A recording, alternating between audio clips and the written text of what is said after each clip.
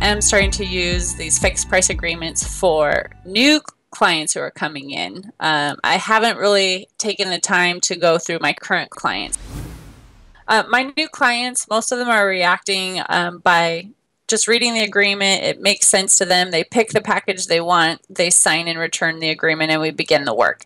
But I've had a few who've wanted to kind of change what's in the packages and kind of renegotiate the pricing and try to get as much as they can for like a smaller amount. And so I've had to have a few conversations explaining why what we do is valuable and needs to be charged, and let them make their decision at that point on which package they want to choose.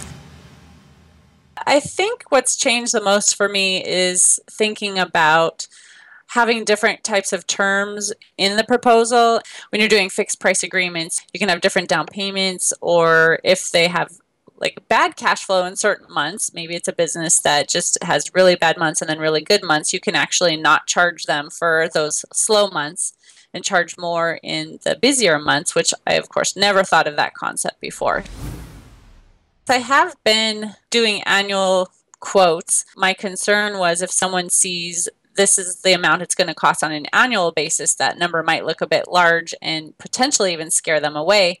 And then he said, well, I could think of it as an annual amount in my mind, but still present it to them on a monthly basis. So I have had a few who have accepted the proposals I've done. I think a few may have been a little nervous with the price looking at it on an annual basis, so I was glad to have that coaching call with him this week to clarify what he meant by that, and I'm going to go back probably and still just quote it on a monthly basis in the long run.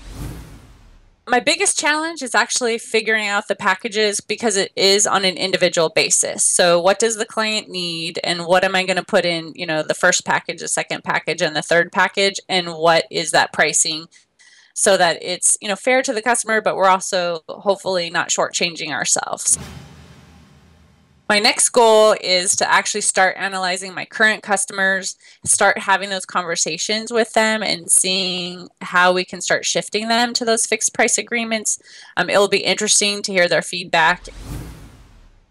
I think what has surprised me most is how much time I'm actually taking to create these packages. It does take a while for me to think through, what do I want to put in each one? What should the prices be? What do I want to change to make the terms different? It might just be, since it's a new process, trying to figure that out. But in the long run, I know it's going to be a good thing.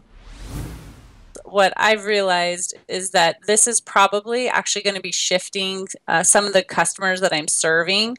Ron had actually suggested I, change minimum prices to be higher than what they are right now too, which means some of the other customers I've been serving may not be ideal anymore.